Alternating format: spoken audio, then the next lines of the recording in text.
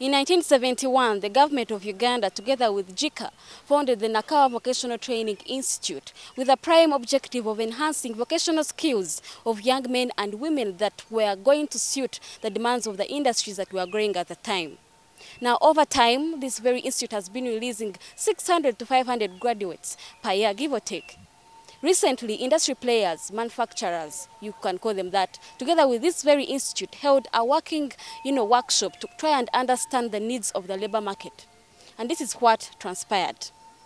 I would advocate that colleges and institutions give soft skills. The previous panelist talked about it, and I would like to echo it. When they come on board, we understand that we're going to give them technical skills, but we've realized and noticed that they are really lacking in soft skills. For example, the rail industry is very customer-centric. So at some point, they will be able to coordinate with our customers. We want them to have communication skills. You have a mechanic or a technician who is very good, practically solves your problems, does everything. But when it comes to managing maybe fellow workers is a problem. When it comes to communicating to a superior is a problem. Sometimes maybe if there's a chance maybe to talk to a customer, maybe the communication is not that representative of the company. And also when an opportunity arises for maybe a promotion into a management level, you find there is a lot lacking to have this person raise up in those ranks.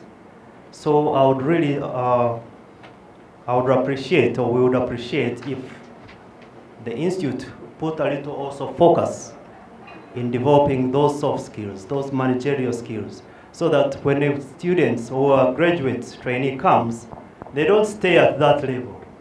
5 years down the road, they are somewhere at the managerial level. Right now, we are doing internship or apprenticeship, and this is what I'm doing.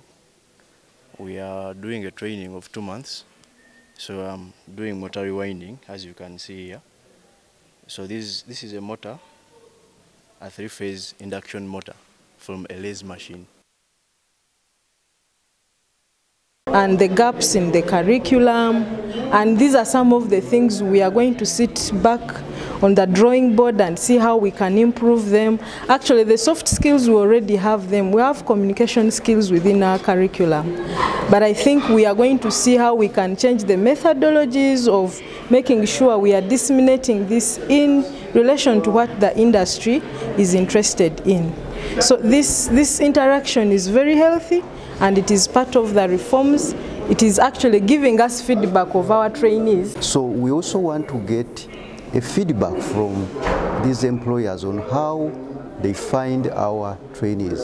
And realizing the fact that when we send them for industrial attachment, we have just given them some basics of what they need to use when they are in the world of work. We want them to give us the way they find these students, whether what we give them is appropriate, is enough to prepare them for this industrial attachment. Now, tabloids have made news of skills mismatch, but this is what I've been able to gather today. In as much as these students have all the technical skills that they need on the market, there is lack of soft skills, skills like communication and ICT skills. What do manufacturers want? They want TVET instructors to be on board so that these skills do match the gaps that are suited in the market. There is a lot of instructors in these technical and vocational skills to inhibit so that these students do not only have the technical and the engineering skills, but they also have the communication and the ICT necessary skills to suit the job and labor market. I'm Nakawa for Smart 24 TV Business Today.